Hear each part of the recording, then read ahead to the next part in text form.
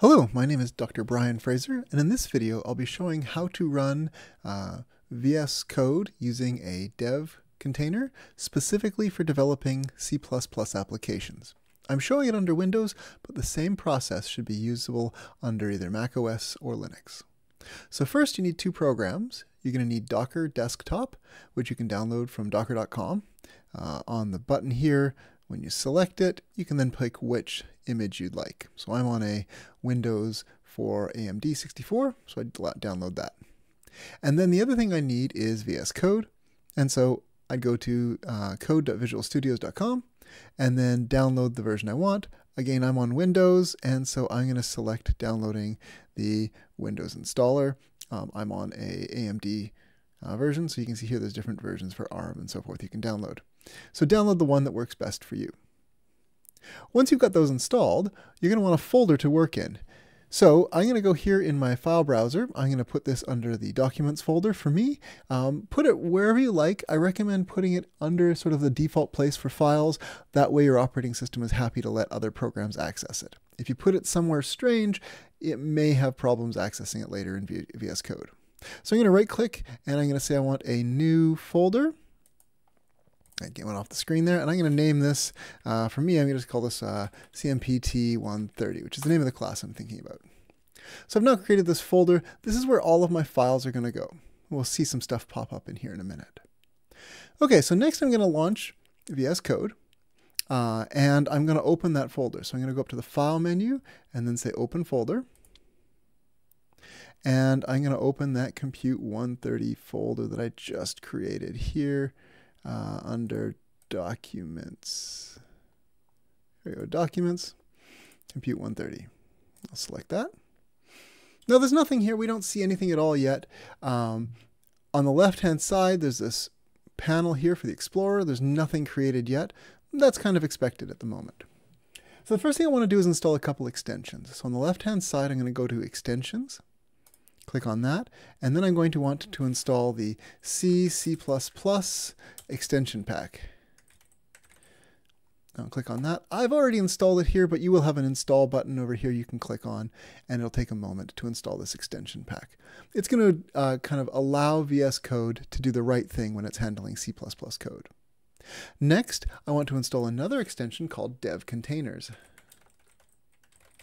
which I've also got installed. It'll come up here, so dev containers, and then I'll click on the install button, and it'll take a moment for that to install. All right, once that has finished installing, I want to now go and kind of set up the dev container and tell this that it's going to be a dev container. So this is kind of the magic part.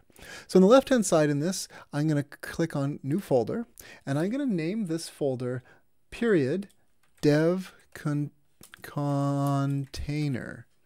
Just make sure I've got all this right here.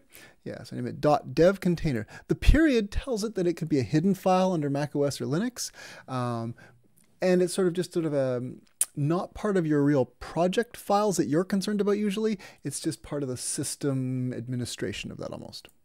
Now I'll click on my file, the folder. There's nothing in it, so I'm going to up here click on New File, and I'm going to type in the name of this, and it has to be devcontainer.json, JSON. This is a particular file format that we can use. Now, I'm going to then copy and paste in to this file the following code. Let me zoom in on that a little bit, just so it comes up really clearly here. I'm going to hide this one on the left. So this is going to say I'm going to name this dev container C++. Again, each of these is in quotes. I've got the 1 comma here and no other commas. And then I specify what image I want to use. So this is going to be the Microsoft.com dev containers called CPP, and the version is 1-Debian-12. Anyway, you want to type all that in or copy and paste it from somewhere if you've got it, and then I'm going to save the file. So I've now done the hard part of this. So every time, this is all set up now for me. I don't need to do this again. What I'm going to need to worry about now is, well, what's this going to look like when I want to do some development? So the magic here is down in the very bottom left, there's this green button. It says Open Remote Window. If I click on it, it gives me a listing of a bunch of options up here. So every time I open up VS Code, if it's only showing me this kind of greater than, less than button, I'm going to want to go in here and I'm going to want to scroll down to, I've got my file open, folder already open.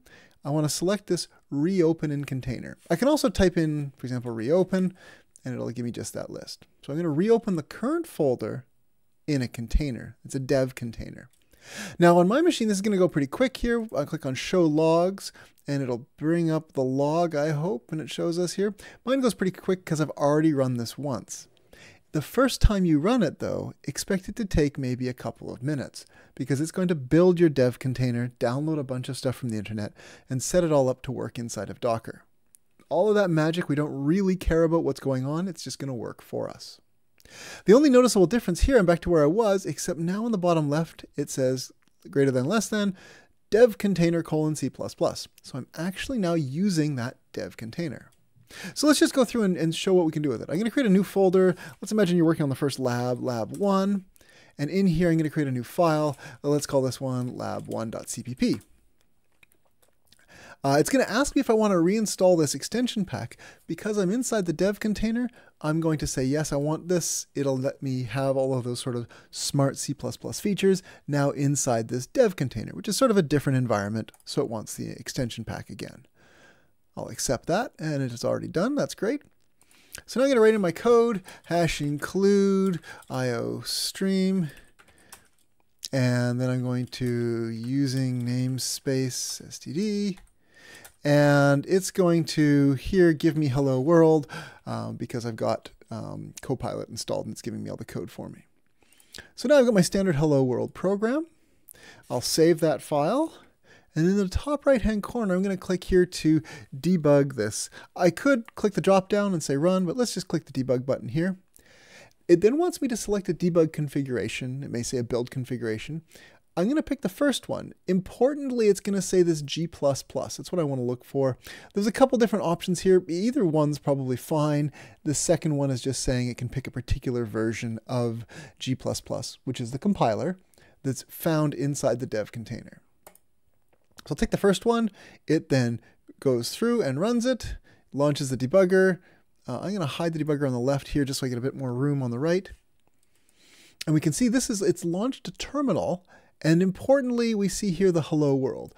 All of this stuff at the end is just kind of noise as the program ended. It wasn't something I put in there, that's something that just happens when you run it.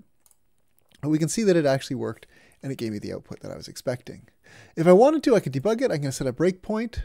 And if I go back up here and I say debug again, it's now going to actually connect with the debugger and allowing me to step through just like we normally would with a debugger. And then I should have, I don't see it here. Oh, there we go. The buttons I can say step over and so forth. And it'll run those one at a time. So that's very nice. It behaves just the way we want. Now nicely also, these files are all on your local computer. So here back in my File Explorer with my Compute 130 window, I can see that I have a lab1 folder that I created, and here is my lab1 CPP file that I just created as well. This other file that's just called lab1, it's the executable file. That was what it compiled and then was able to run inside of the dev container. This won't run on Windows for me or Mac OS if you're on Mac OS. It has to be run inside the container, and that's not a problem for us. This file is just used when you're running it. The one we really care about is this lab.cpp, and that's the one that anyone's going to want to mark. One last thing I'll show you here. I'm going to close my terminal. I'm going to hide the pane on the left. I'll get rid of all my terminals actually. If I wanted to explore the dev container, I'm now inside of it. If I go up here to the menu at the top and say terminal, new terminal, this is giving me a terminal inside of my dev container. So I'm in this workspace, Compute 130. I can do an ls to show me the files and so forth. This is what has been mounted inside of this dev container. This is a Linux environment. Even though I'm on Windows, the dev container is Linux, and so all Linux commands are going to be here. So I can do, for example, cd lab1, and then to view a file under Linux, you use the cat command. So I'm going to say cat space lab1.cpp. And these are all running the Linux commands that I'm used to. All right. Well, thank you very much for watching and happy coding.